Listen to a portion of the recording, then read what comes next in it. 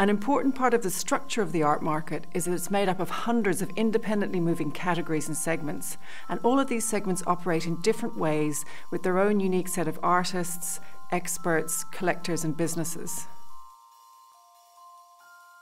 Anti-money laundering is a key issue when discussing art world-related transactions.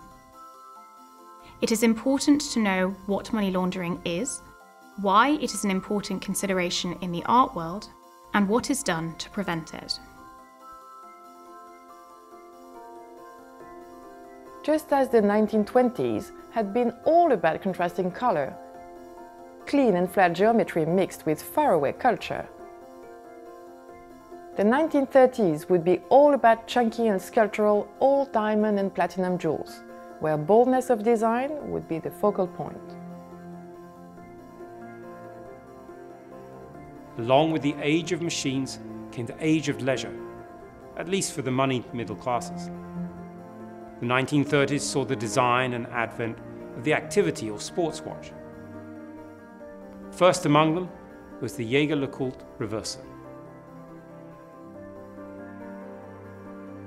Modernist principles influenced architecture, fine art, literature and cultural theory, and everything else besides.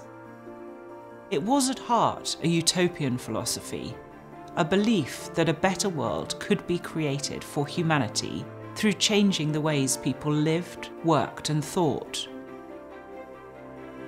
For Mark, the horse stood for the energy of nature, embodying a spiritual sense of connectedness with nature.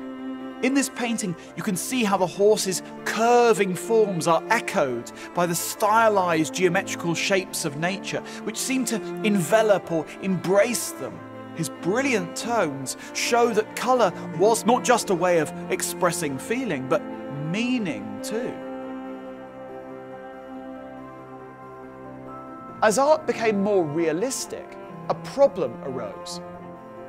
The problem was this: that figures in religious paintings began to appear so lifelike that they no longer seemed sacred.